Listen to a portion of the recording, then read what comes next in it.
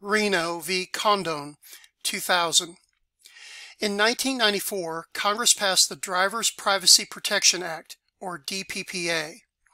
The new law regulates the disclosure of personal information contained in state motor vehicle departments.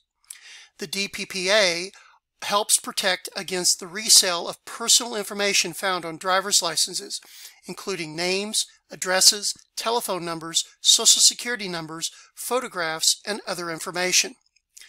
South Carolina filed suit in federal court that DPPA violated the 10th Amendment of the Constitution and that the federal government does not have the power to impose restrictions on the state governments in this way.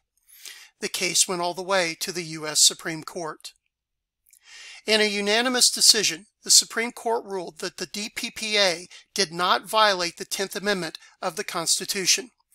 The court ruled that DPPA was a proper exercise of Congress's authority to regulate interstate commerce under the Commerce Clause of the U.S. Constitution.